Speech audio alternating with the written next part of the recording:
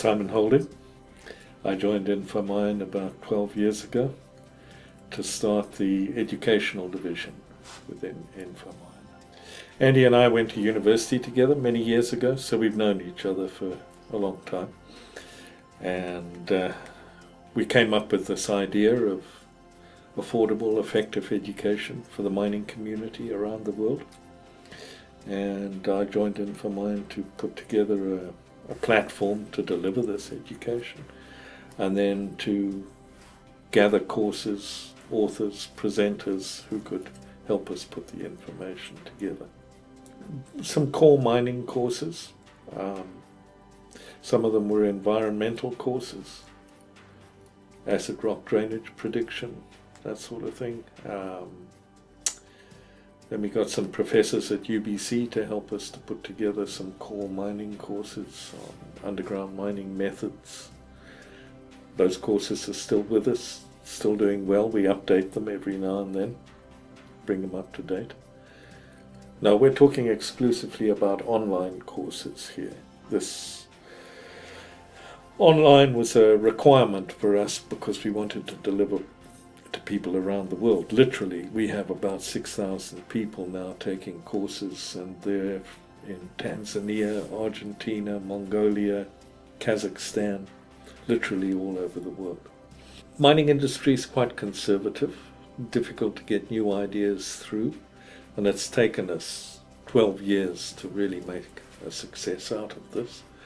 That's one of them. Another would be coming up with a format for our courses that minimize the bandwidth and could be delivered effectively in areas where internet connections are not that good. The most popular course by far is our Mining 101 course. There are many people out there, a lot of them not in mining, but who need to know about mining, and Mining 101 gives them an introduction.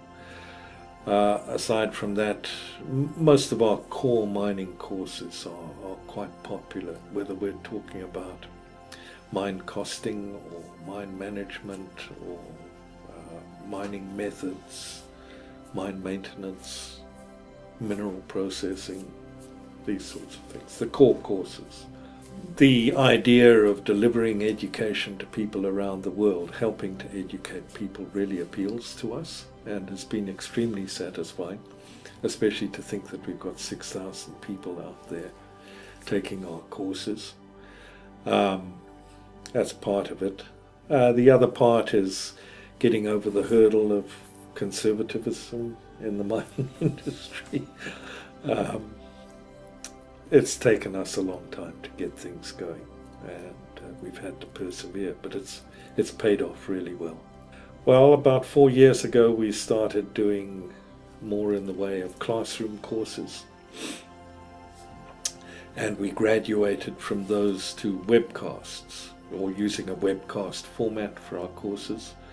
This is a synchronous format where people can ask questions, etc. We're running one today on mine water solutions. We have about 40 people in there, again from all over the world. They can ask questions, it's quite interactive, and we see this webcast format integrated with online e-learning as the way of the future. You need both. People need to be able to do a lot of their learning at their own pace, in their own environment, and then they get the interactive component through a webcast.